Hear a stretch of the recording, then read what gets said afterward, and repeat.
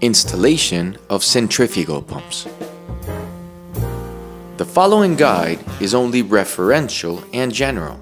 Be sure to read and understand the owner's manual completely before assembling and installing your SIHI Halberg pump. If you have any doubts, please contact the factory at the following email address: service@sihi.com.co.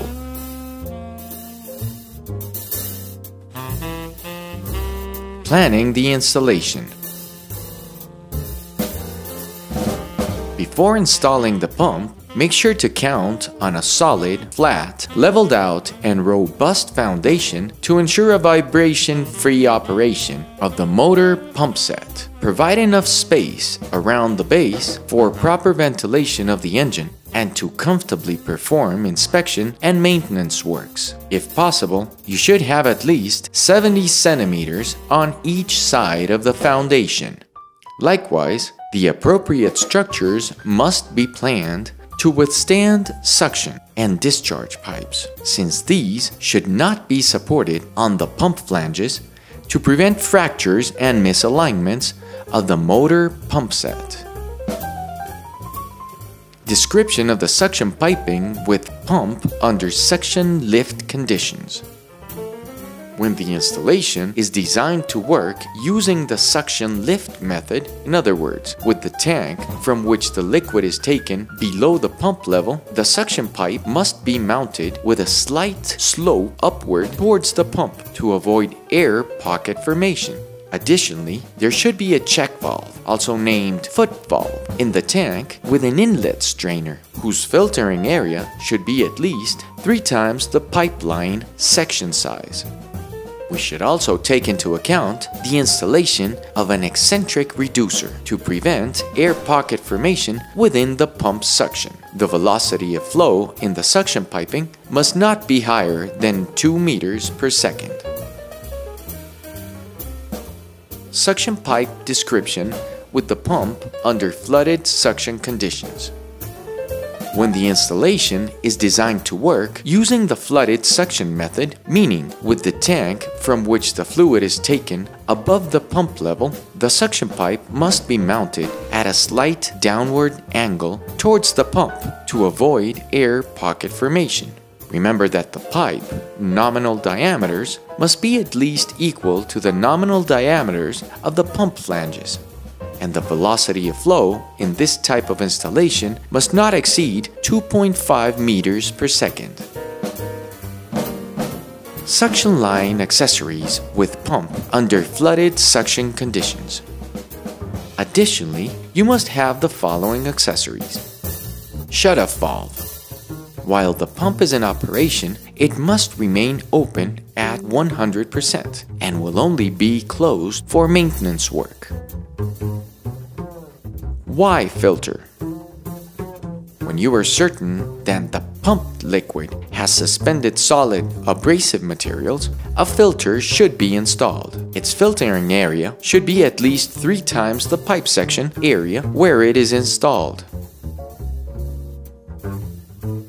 Straight run.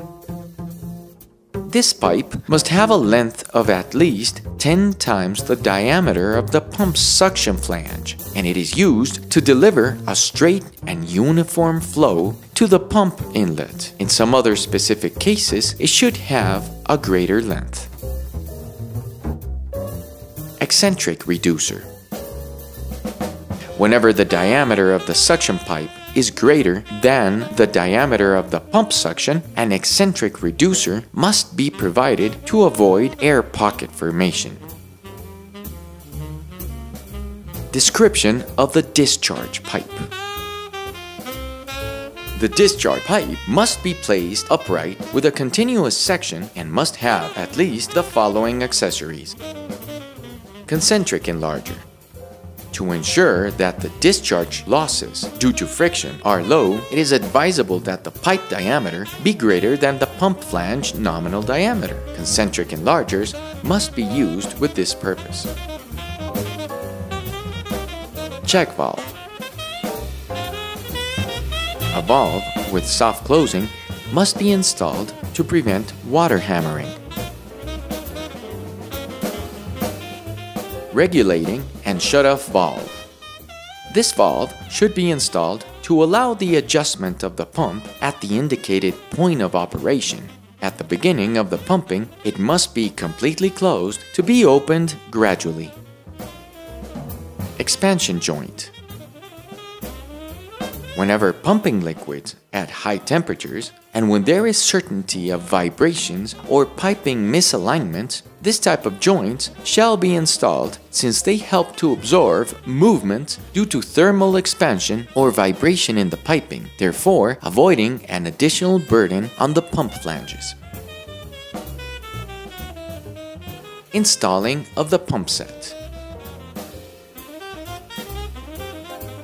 Before installing the pump set, check the cleaning of pipelines to avoid foreign elements, such as welding beads, that could pass to the pump and cause damage to it.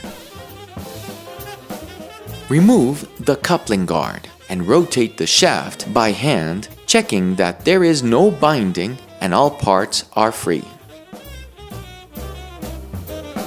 The protection caps of the suction and discharge flange must be removed only when the pump is ready to be connected to the pipes, preventing any foreign elements from entering.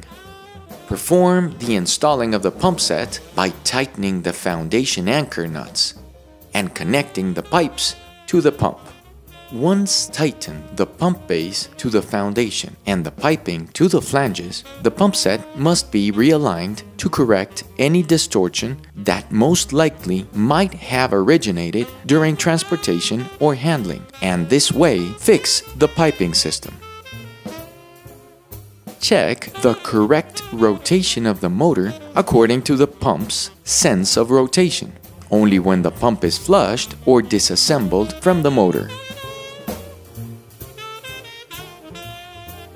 Addressing these recommendations, you will ensure better pump operation and greater reliability in your process.